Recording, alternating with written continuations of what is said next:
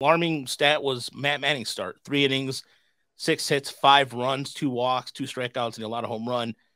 And he didn't look good. Mason Englert, who has continued to look well in camp. To me, there's an interesting theory here with this. Obviously, he probably might. If he sticks on the team, he'll come out of the bullpen. But what if he ends up being this team's 6th starter? And because Manning, I don't know what Manning was clocked at because they didn't have the StatCast yesterday. So I want to know if he was creeping up towards 90, 92, 93, 94. And I didn't see anything as of yet about that, but he looked bad. But Brendan White came in, just about 2 hits and had a strikeout. But again, I don't know. Are you guys concerned about Matt Manning? No, if we get into that final week of spring training and he has another outing similar to this, I suppose it could be concerned. But I always have to measure everything against what the expectations are for the season itself, for the team.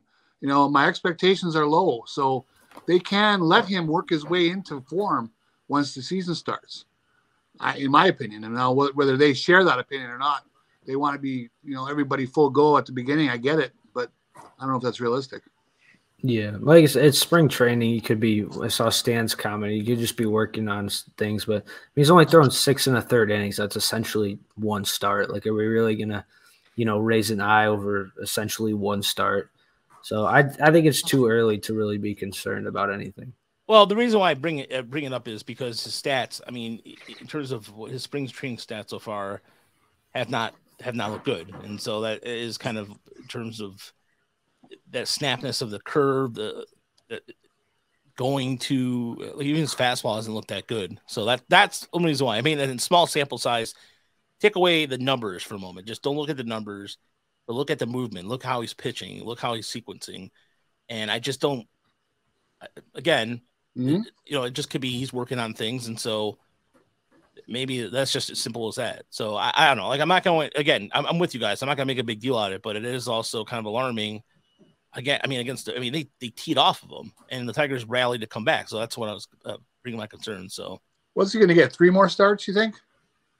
It's halfway through, so yeah, it makes about right. Yeah. Opening day is 18 days away, I think. Yeah. That's all right. So maybe just 2. Well, so let's see. He started on Saturday, so that would be 19 days away. I would think 3 more, yeah. And then he'd be right there for his 4th start in the actual regular season. But I don't know. I've been concerned about Manning for years. It became an old bit, basically, a couple years ago.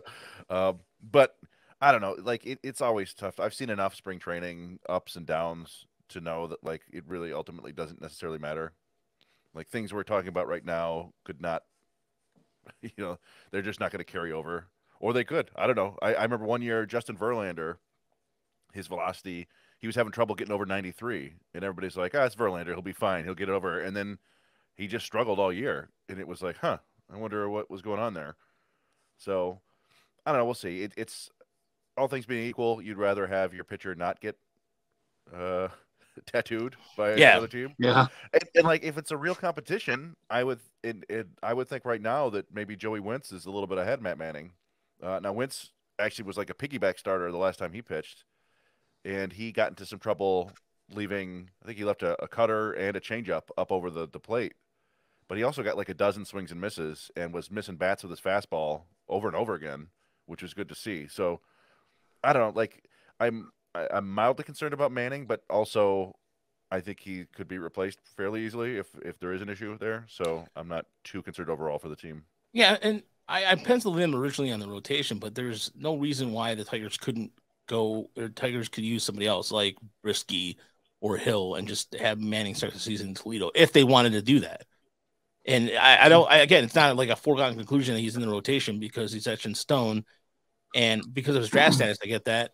And Aiden, good to see you on the YouTube chat there. But yeah, honestly, like, I just don't. It shouldn't be a foregone conclusion. It should be you carry your 5 best pitchers up north. It's as simple as that.